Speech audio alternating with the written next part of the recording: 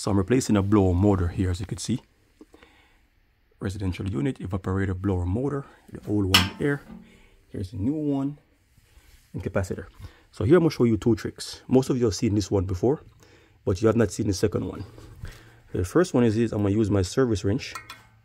See, it's a square. Get the right size. Use that to loosen my shaft.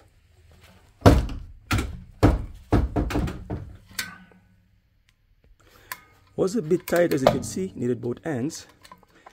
So the shaft already dropped down. But the next trick is to clean that rust from the shaft. Right? That rust. That's the next trick.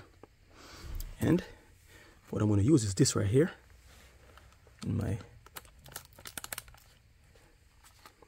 That's the next trick. Okay. This is trick number 2. Tip and trick number 2. So again, this one, you guys, if you're watching, you've seen this already. Pretty straightforward. Now let's go. Number 2.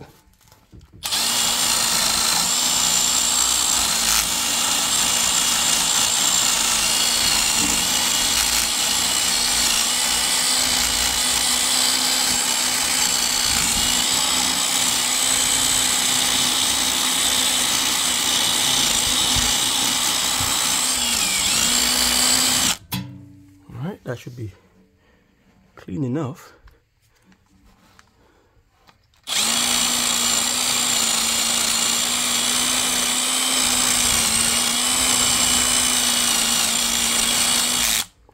I'll be sliding it right out, baby.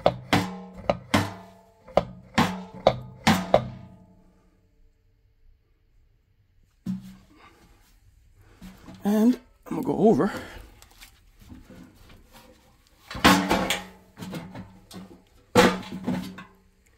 Replace this now. Take this out of here. No more needing this. Maybe in a bit.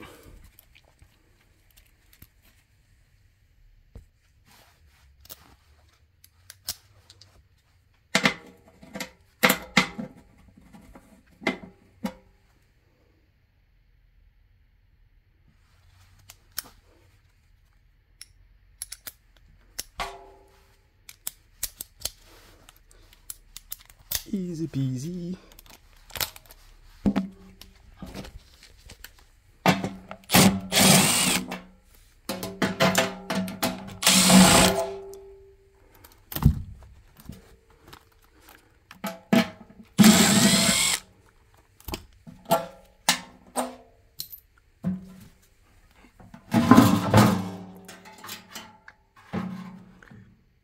Look how clean that shaft is.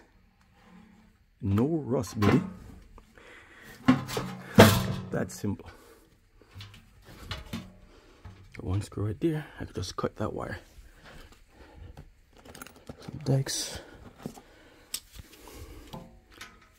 Now maybe I could use it. Okay, we got one on this one, the new one.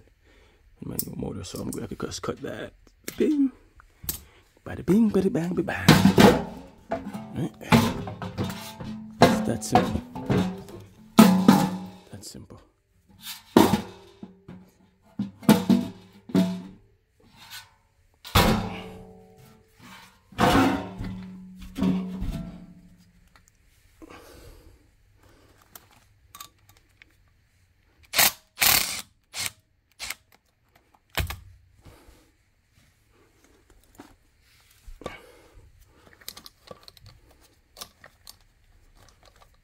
I'm out here. The rest is gravy. Done.